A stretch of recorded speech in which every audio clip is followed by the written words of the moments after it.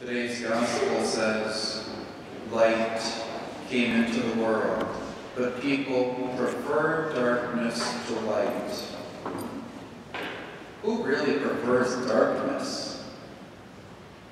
Maybe we wouldn't say we prefer darkness, but we might say we prefer privacy, or we prefer secrecy, or we prefer certain things to go unnoticed, or we prefer our reasonable excuses, but we wouldn't say we prefer darkness. No, no, no, no, no.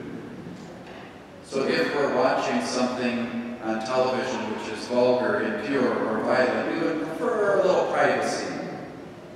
If we're gossiping, backbiting, colorizing the truth when the other party isn't present, we prefer the promise of secrecy. Let's just keep this between the two of us. If we overextend our lunch break with everyone else, if we cheat on our taxes, or if we text while driving, we prefer that to go unnoticed.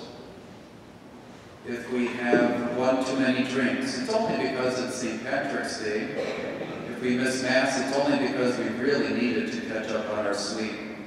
Or if we go meets without calling our parents, it's only because they really understand how busy we are. So we prefer to say that we have a good excuse.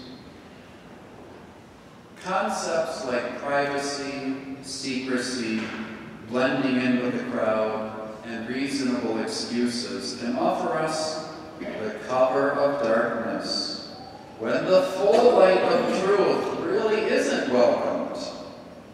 In such cases, the truth is that we are preferring darkness. This darkness, this desire for darkness, can come to the point when we wish we didn't even know better. You've heard the phrase, ignorance is bliss.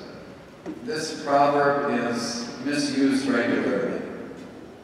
Is it really bliss to live in darkness? So yesterday, by March standards, sunny day, was kind of a nice day for those of us who really like grilling. Oh wait, I can't grill brats. It's Friday and Lent.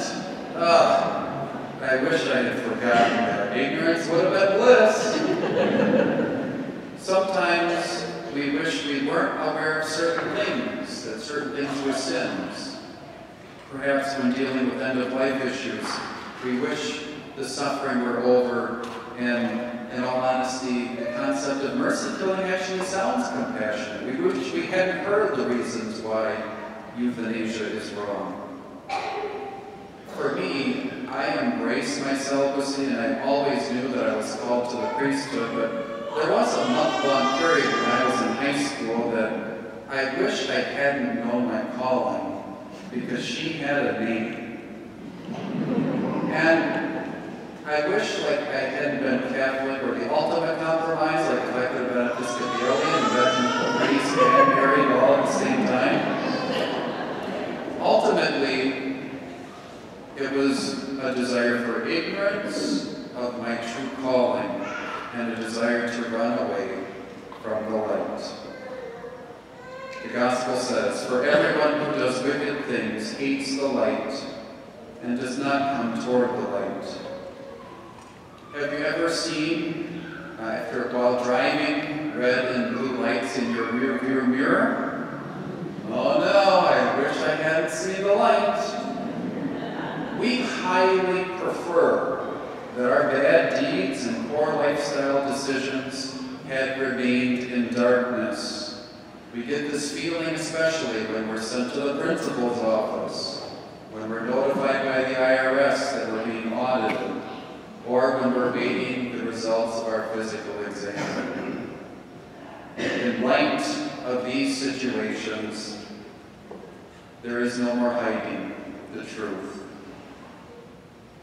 There is no need to prefer darkness and avoid the light. Jesus Christ is the light, and he came to save, not to condemn.